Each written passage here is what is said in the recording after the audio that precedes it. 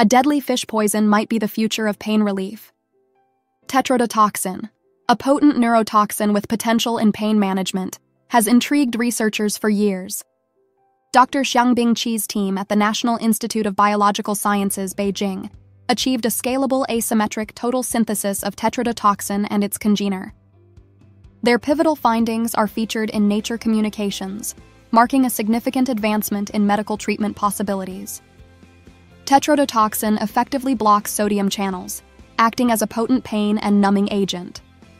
Its intricate structure posed production challenges, which researchers addressed with a step-by-step method using a common starting material. Dr. Qi's strategy streamlined incorporating heteroatom substituted architecture, allowing unprecedented synthesis scalability. Their method utilizes a stereoselective Diels-Alder reaction to form the core cyclohexane framework, followed by functional group interconversions and controlled decarboxylative hydroxylation for structural diversity.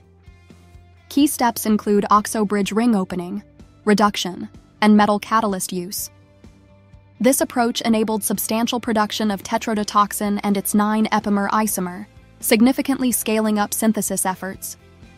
Efficient tetrodotoxin synthesis advances medical research and drug development, offering promise for severe pain treatment, especially for unresponsive cancer patients to opioids. Dr. Qi stresses the importance of a reliable synthetic source for further studies. The study's approach may also enable assembling complex, oxygen-rich compounds with medical benefits, potentially advancing medicinal chemistry and therapeutic innovations. This research marks a key advancement in synthesizing complex molecules, improving methods for intricate, densely functionalized structures like oxygenated polycyclic products.